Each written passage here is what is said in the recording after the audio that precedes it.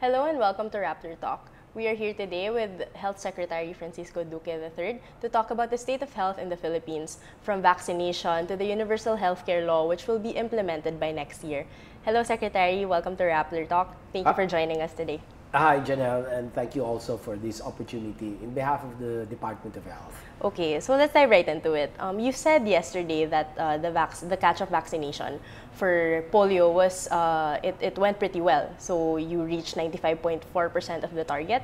I was wondering how about the kids who weren't vaccinated? Do you have any idea why they weren't vaccinated? What could be the underlying reasons? Well, first of all, in general, we did hit our target of 90. It's 96%, 95.56%. But there are areas, about 7 areas in Lanao del Sur, where the coverage is still low, 21% to less than 60%. Dato Dumalundong, Binayawan, Pagayawan. I can give you the list. So these are places where we need to do map-up operations. In other words, we need to go back to these areas and convince the mothers, for whatever reasons, to have their child covered with oral polio vaccine. And so we have identified them. The correct terminology is mapping up operation. Yeah. So that's what they are going to do. So we hope to be able to cover them. These are GIDA areas, by the way. Okay. So Lanao del Sur particularly. In particular. Doon pa po nakita yung first case ng polio, yes, right? So, yes. Yeah. Marugong had a pretty good coverage naman. Kasi nga, syempre, inumpisahan na yan. So, by and large, we are quite pleased with the results. But, of course, the trouble is the 6 or 7 LGUs or communities with really still very low coverage, 21. And the outbreaks that could serve as a nidus for outbreaks. So the good turnout naman po, diba, 95 point something percent. What do you think pushed parents to get their kids vaccinated? Was it fear or of some It's a combination of fear, effective communication strategy, the commitment of the health workers who really shared with the DOH the value of having children immunized as the most effective public health. Not only is it a public health policy, but a public health definitive intervention to protect the children.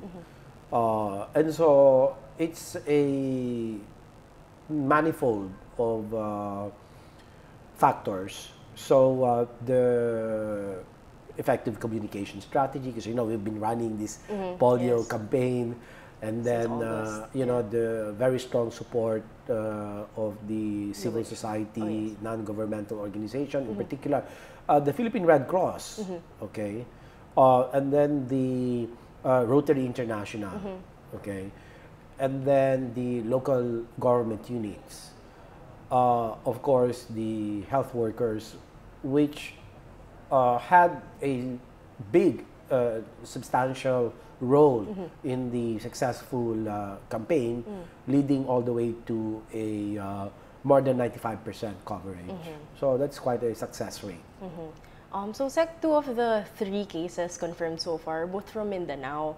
Why is that so? Like, why is this a pattern? I think one of the samples being confirmed right now is also from Mindanao. So, why is there this concentration there? Why do you think? Again, it's a combination of factors. Number one, the poor, in general, the environmental sanitation, leaves so much room for improvement.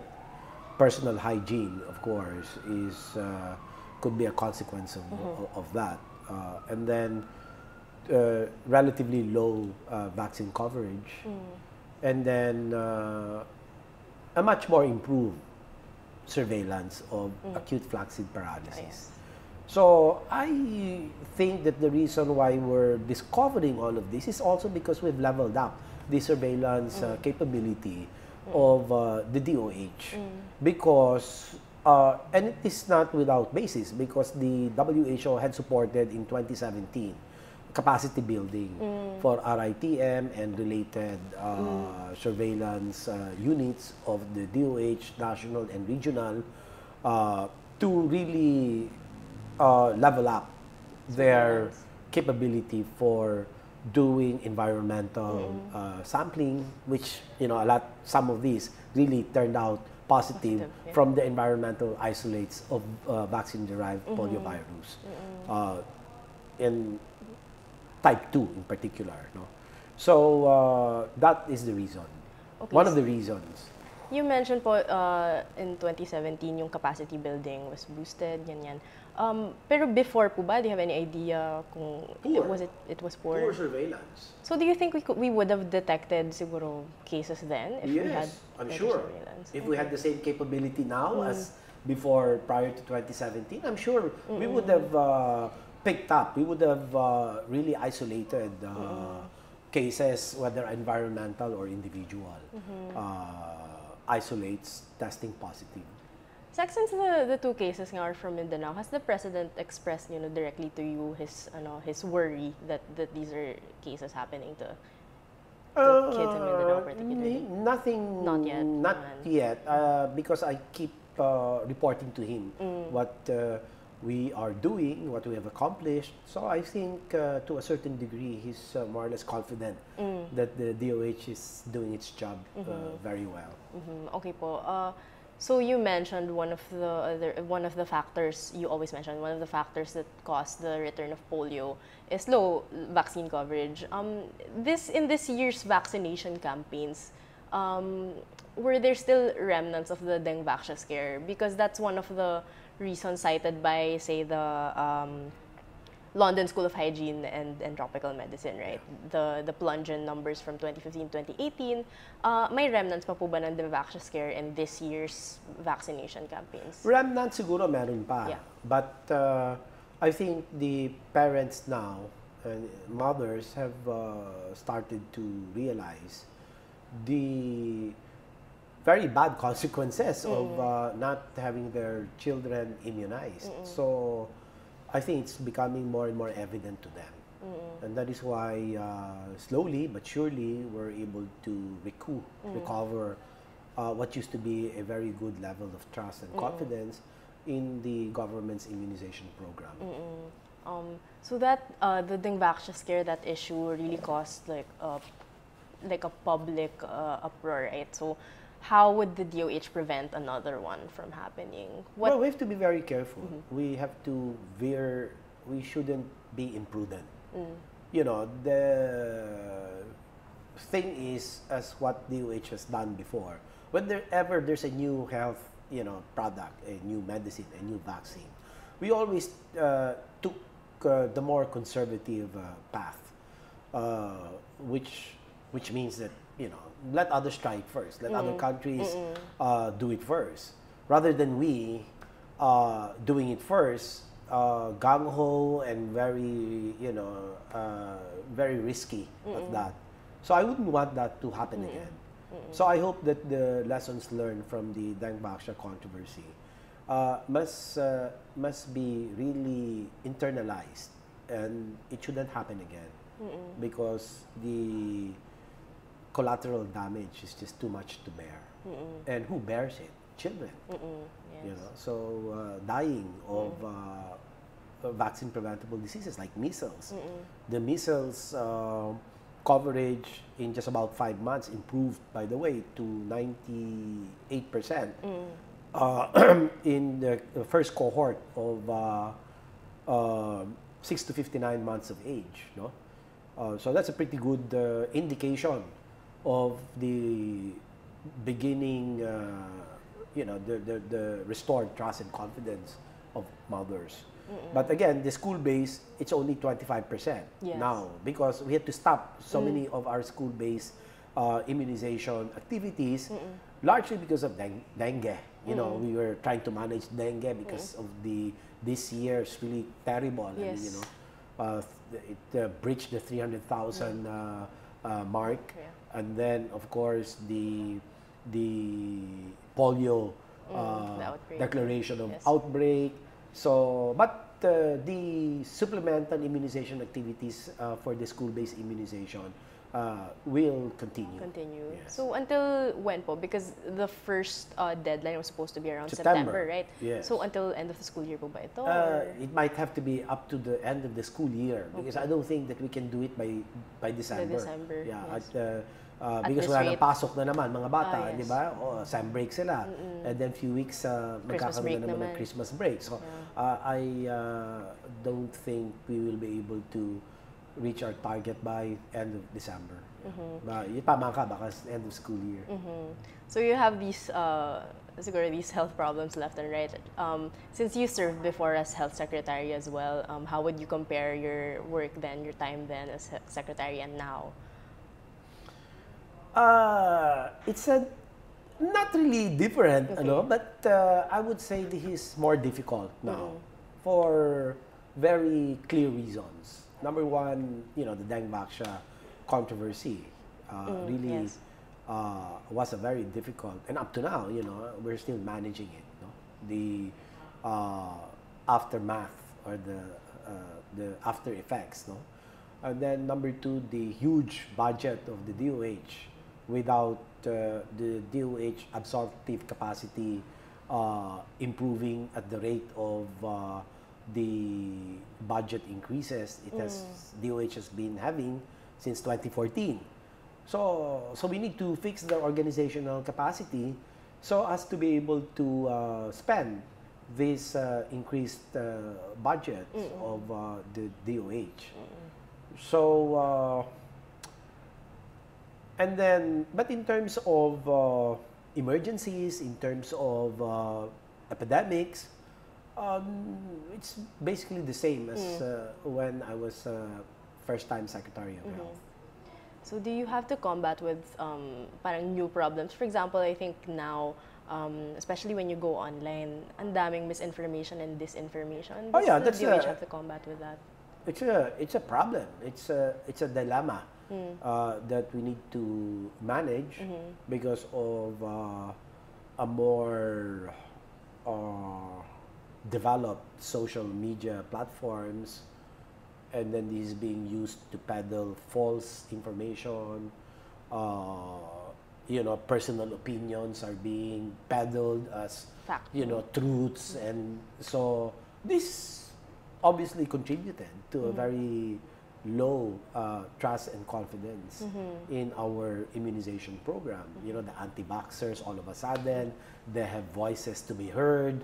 They're peddled in the social media, and it is quite regrettable that this thing is going on. The streams of the information highway, in particular the social media.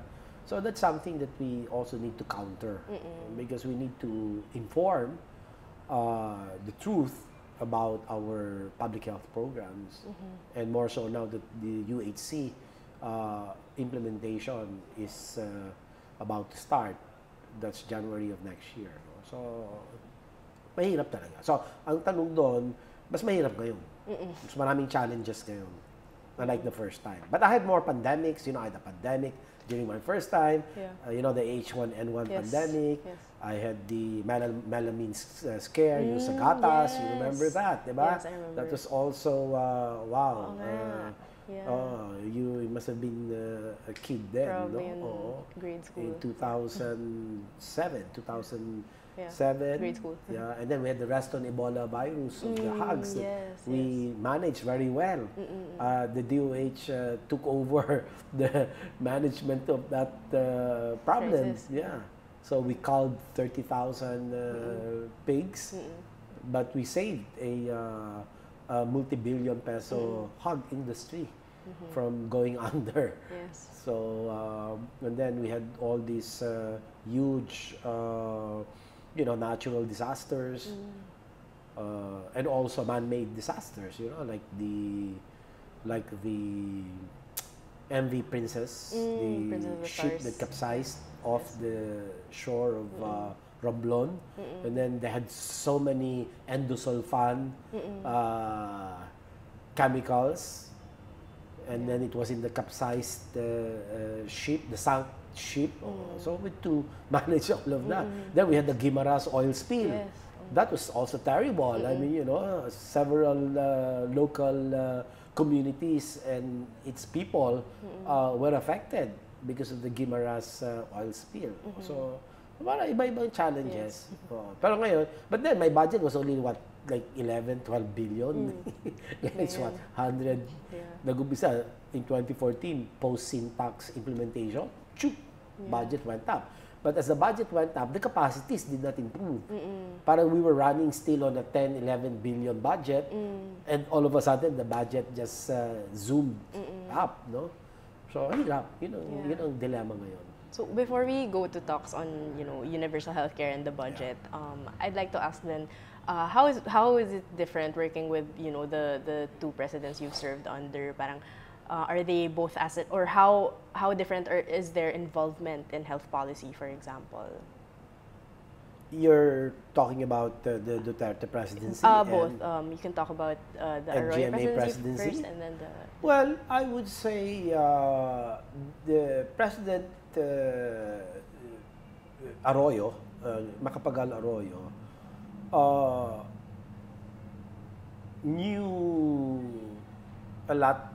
I mean, made sure that she was more aware, perhaps, of the nitty-gritty of issues, health and otherwise. So, yun lang. Yung management style, siguro, I would say. Okay. Si President Duterte is more, you're the head. More trust. I trust in you. I have my trust in you. So you just have to do your job as best as you can. Just give me the results. Ganun lang. Okay. Iba, syempre, babae mas meticulous. In general, that's the rule. Women leaders are, more often than not, they're more meticulous. Okay, Sec. So, which can be very good. Yeah, especially for governance, I guess. Yes. Yeah. So, Sec, President Duterte's main policy for health, syempre, is universal health care. President Duterte is the only president, I would say, who really rallied his allies in Congress to pass the UHC bill into law, and he exercised sheer political will to rally behind his allies, which ultimately resulted into a multi-partisan support for the passage of for the approval of the bill. Yes. So UHC is a very comprehensive law. So there's a lot about it to get into, to many scrutinize. moving parts, so to Yes. speak. Yeah. So you need to orchestrate it in such a way that you have to know what each sector, what each stakeholder has to contribute, and how to guide each one of the players or the stakeholders, and the sector in general. So we have signed the IRR, and that will be the basis for orchestrating the universal healthcare law implementation, which again, as I have said earlier, has many moving parts. Yes. Okay, so we need synchrony, we need harmony, synchrony, until we get the right tune of UHC. Siyempre, when UHC was being discussed in the budget hearings, ang usapan is budget. Then parang maraming criticism na masyadong malaki yung na-slash sa budget ng DOH. Have you talked with Congress about realignments and are there realignments that are favorable to certain programs? Like for example, yung human resources for health deployment, na ayos po ba yun? Well, we just had a meeting the other day with the DBM officials, and in the National Expenditure Plan, there is 2.4 billion, but this is only going to support the operations, cost of operations, of the deployment and also the scholarship cost.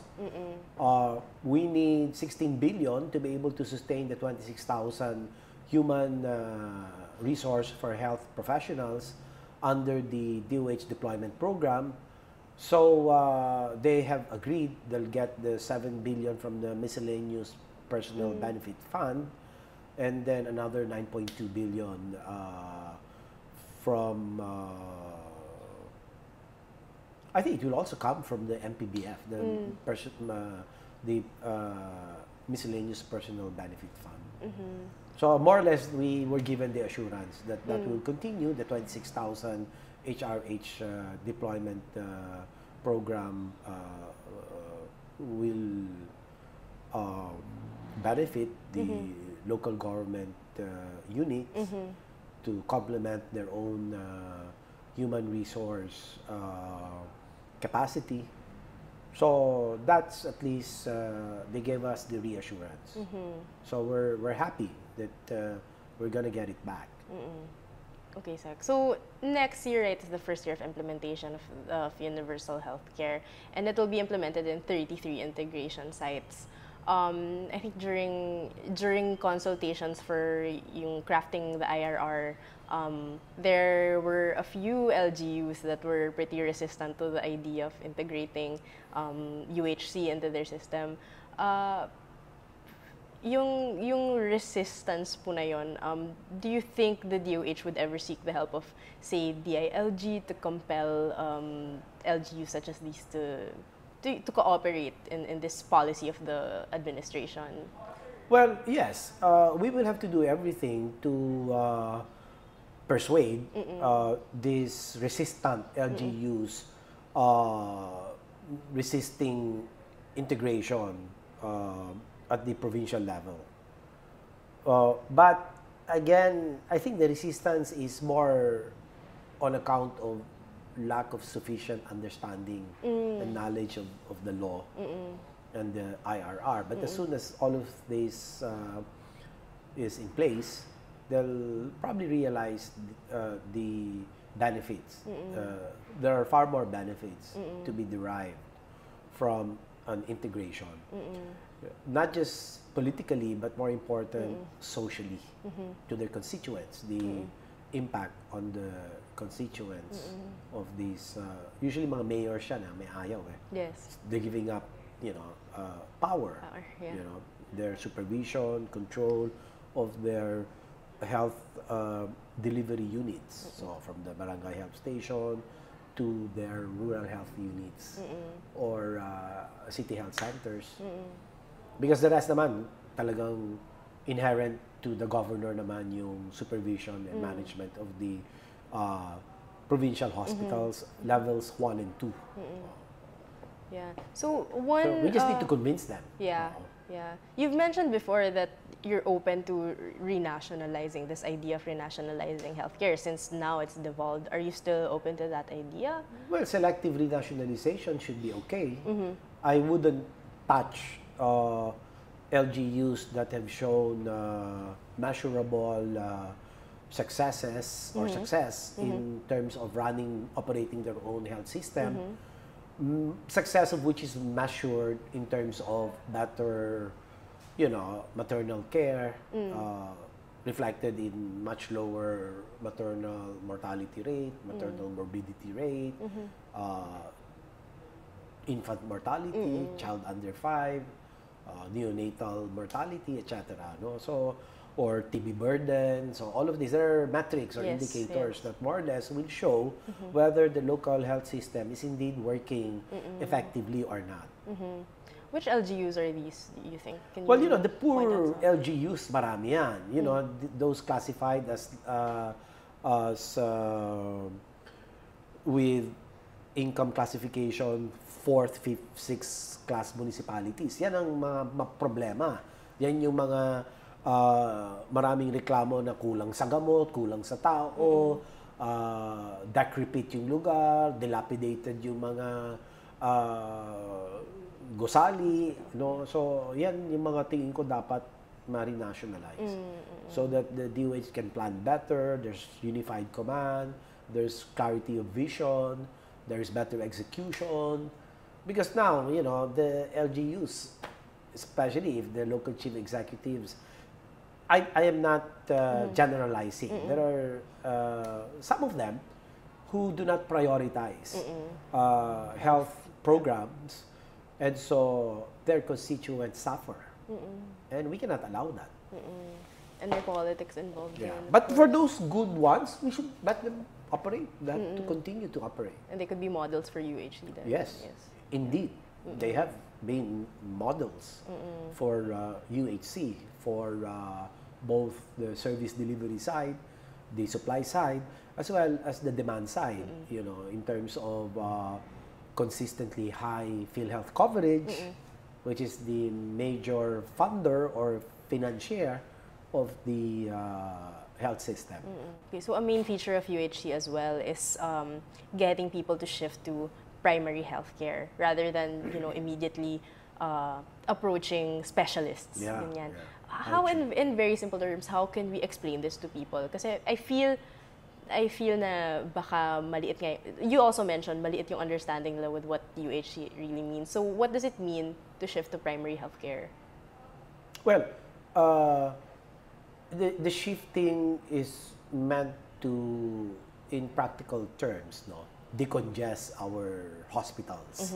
Okay, it's very operational in the sense that when the health-seeking behavior of people is more or less geared towards specialty hospital care, even for minor conditions or illnesses, then you're gonna have a lot of traffic in your hospitals. No, you're gonna see hallways with jam-packed with patients, children. And that's not good. We need to manage them at the lower foundational health facilities. Okay, Sec. Now that we're on the topic of hospitals, I think recently a group of private hospitals told the PhilHealth that they would, just not choose to get accredited again because of yung unpaid reimbursements. What do you think about that? Should private hospitals be threatening? They shouldn't. Yeah. Because you cannot turn your back, shut the doors to patients. Because number one, you're a doctor, diba? So you have your Hippocrates oath, diba? So, but anyway, that has been solved by Senator Bongo, who bridged the PhilHealth and the Private Hospital Association of the Philippines. There is a commitment on both sides to address the issue, to establish what are the receivables due to the private hospitals. And on the one hand, and on the other hand, the PhilHealth will also not just pay without complete documentation or basis for releasing funds of PhilHealth. Otherwise, the COA will run after them. So I think the receivables being raised, the issue of receivables raised by the Private Hospital Association of the Philippines relate to receivables of 10, 15 years ago. Na talagang wala na yun. But in terms of the more recent receivables or reimbursements from PhilHealth, it's parang 96% nga eh. 90 to 96% ang reimbursement rate. In other words, of the percentage of claims submitted by the members of PHAP, PhilHealth is able to reimburse 96 of 100 claims. Okay. So isa pang issue with hospitals, we already have a law that penalizes hospitals that, turn away patients who seek help sa ER but can't pay. Do you have an idea if this has empowered patients to actually, use the law against hospitals who turn them away because they can't pay? Yes, of course. There's a law, and you can lose your accreditation with PhilHealth if the emergency is there and you're not stabilizing the patient. So that is really for them to worry about if they violate that particular provision. Meron na po bang mga narereklamo na ospital sa... I'm sure meron na yan, Okay. but I just don't have the list. We can get the list Okay. with from the health regulatory Yes. facilities and no, health facility services and regulatory bureau of the DOH.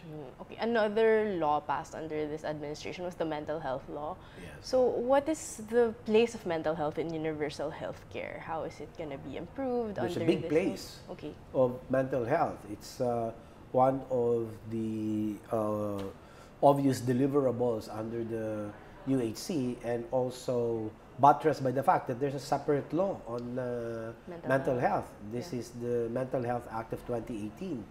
So it's really capacity building, expanding services for mental health patients, community-based as well as hospital-based care for the more serious cases. But by and large, it's really a lot of capacity building and to be able to address head-on, cases of increasing incidence of depression, of schizophrenia, Yes. and all other mental health problems. So it's a very good law, and it's a building block of the universal healthcare law. Yes. It's a bit more specific, of course. So I think a lot of it then depends on the mindset of people. What do you say to people who say na, people with mental health are loko-loko, ganyan, or parang depression, sakit mayaman lang yan? Like, how It's do really we doctor that ignorance. conception? Yeah. I think it's more of ignorance. So we need to, part of the objectives of Mental Health Act or law is to level up even education aspect, information education, communications aspect of the law, is to really drill down, the causes of mental health problems, counseling, testing, evaluation of the mental status of anyone who comes with symptoms of mental health problems. So it's a very good law. In fact, I think the president again should be credited for 7 major laws that got passed and signed by him under his administration. So you have, of course, the latest one, the Universal Healthcare Law, which is the Magna Carta of all laws. Then you have the National Integrated Cancer Control Act. Yes. Okay. Then you have the new HIV/AIDS Policy Act. Then you have the first 1,000 days Nutrition Magnanay Act. Then you have, of course, the sugar sweetened beverage tax law. And then you have the mandatory disease notifiable disease reporting act. So these are pieces of landmark legislations that I think credit must go to the president for, again, sheer political will to get his allies in Congress to approve the bill. Sec, now that we're talking about the president, as the doctor in the cabinet, does he consult you about his health? Not really. It's just when, like the other day, when I had when I was with him and met a group of businessmen from Shanghai, the Nanjing Corporation. He was, he had sniffles, so he was blowing his nose. So I said, Mr. President, you might need to take a rest because you seem to be having a very bad cough and colds. So sabi niya, he's taking antibiotic naman daw. So that's about it. But the way of course, I always observe him. You know, with my clinical eyes, I can say despite the report of his accident, you know, the motorcycle accident he had, he was walking very upright, you know, erect, you know, so wala naman problema. Okay. But do you think he should release, you know, medical bulletins like the... No, I don't think there's a need to do that at this point.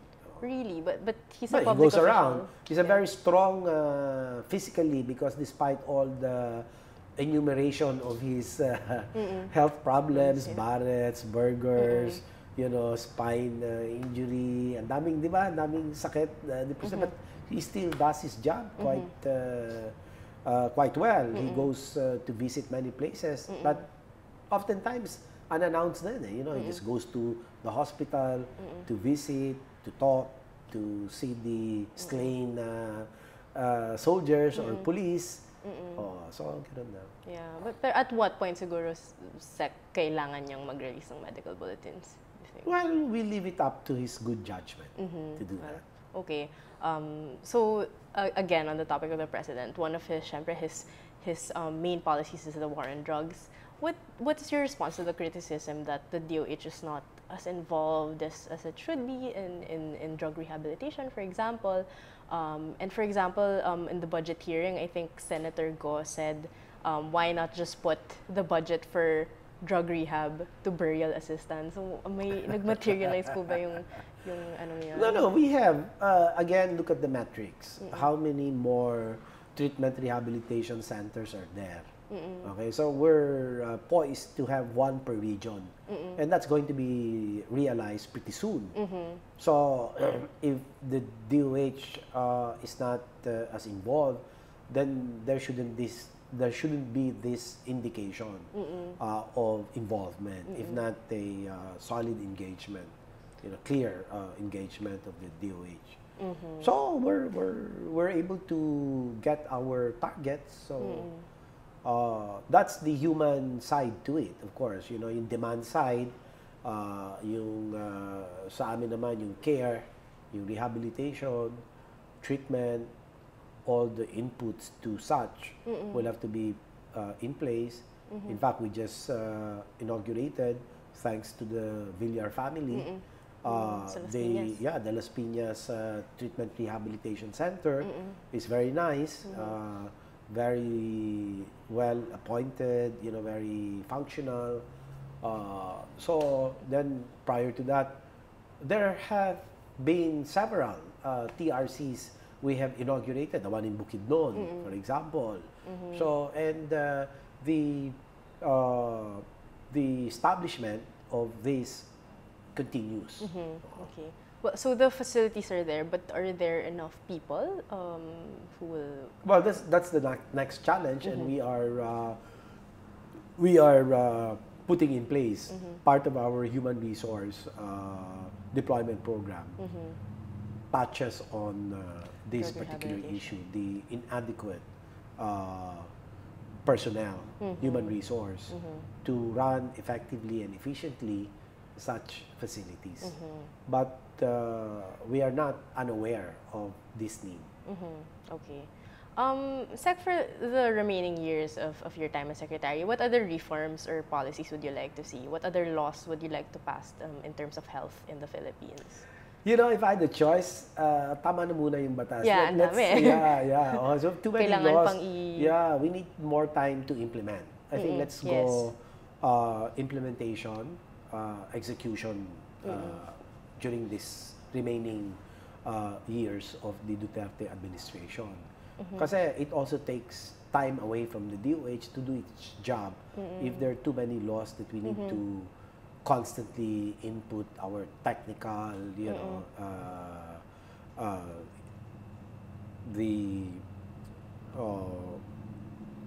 consultative meetings, for example, the hearings, that we have to prepare our people, you know, and somehow that also takes away time from execution or implementation. So, ako nga, let's spend the remaining years of the Duterte administration in really seeing to it that these laws are being implemented very well, very effectively, and bringing about the desired outcomes, the health outcomes. No? So, an example is Nutrition Magnanay Act. Yeah. We want to see a more substantive reduction in the rate of stunting in the Philippines. It's a problem. We have Yes, one of stunting. the highest rates of stunting. Yung triple burden of malnutrition nga po. Yes, Stunting, yes, yes. So that's a obesity. problem. We need to see a 30% prevalence rate go down to say about 25%, and 20%. Hopefully, zero it out before the end of the term of the president. But you know, that's a pretty ambitious Yes. goal. Yeah. But so we always need to, because the laws are laws. They're just as good as when they're effectively implemented. It is of no value if the implementation is weak, anemic, and you know, lackadaisical. And so we really need to focus on action this time, implementation. Doon po ba sa laws na nabanggit nyo, meron po ba doon particularly nahihirapan ng DOH right now i-implement or? Well, of course, the resource-based laws will always be difficult because you don't have enough wherewithal to implement it effectively, to get, you know, such wide, substantive, substantial coverage. So, yun. So, yung sa Nutrition Magnanay Act, that's something we have to really closely monitor how it's being implemented alongside with the National Nutrition Council and the LGUs. Pero yung problema, pagka talaga devolve, very patchy yung work, you know, dito yung ginagawa, ito yung ginagawa, yung wala talagang unified command. So, mahirap. It's quite a challenge. It already is difficult, but even made more complicated by the fact that the health has been devolved. Yeah. Kamusta na po ba yung talks nyo with with people from Congress about, you know, about reviewing the local government code to reassess how we... Reception is good. Okay. Reception is quite good. So whether they actually sit down and process the review, then that's okay. We'll be there to support it. It's a selective renationalization more than a absolute renationalization. And are we eyeing a particular year when this will happen? Well, that's a Targets call na ba? of Congress, Okay. because they have also other competing issues that they need to resolve by passing the appropriate laws.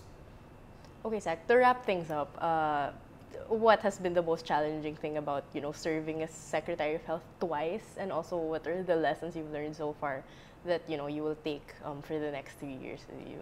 Well, first, I am able to say the myth that serving as Secretary of Health the second time around is a walk in the park. You know, it's not true, because every term has its new set of problems. So here we are. We're trying to fix a lot in the DOH in terms of you know, capacities, in terms of expertise, in terms of efficiency gains, in terms of managing the human resource of the entire DOH bureaucracy, of course, the financial constraints, let alone the emergencies, you know, the epidemics. So it's a fairly difficult job. Probably it's one of the most difficult portfolios, because you have debts, number one, you know. Then you have enemies like the dengue carrying, you know, the mosquitoes carrying the virus, and it's not in Basilan, it's not in Tawi-Tawi, it's there, it's everywhere, just within your environs. So a lot of really challenges, but you need a very strong organization, a well-oiled, cohesive organization to be able to run all of its programs and really linking all these efforts to better health outcomes. In the end, there will be more citizen endearment, patient satisfaction. So we're watching all these metrics as a reflection of how successful we are, or you know, how poorly we might be doing when the scores are down. So we just need to keep moving the bar higher because this is appropriate because of the growing demands and expectations, increasing expectations, the you know, increasingly complex demands of the citizenry, because now they can report you. Yeah. No, they can take your camera, your picture, if you're not doing well, if you're everybody's become very opinionated, everybody's so empowered, you know. But that is not an obstacle. It is only meant for us to be up on our toes and really delivering on our mandate and really making a difference in the lives of our people, that they can feel it, that government presence is really palpable, it's evident, and that these also hopefully, and not just hopefully, but certainly add to the public's trust and confidence in the leadership of President Duterte. Okay, Secretary, thank you so much for joining us. It's been a pleasure. Yeah. I'm Janelle Paris. This has been Rappler Talk. Thank you.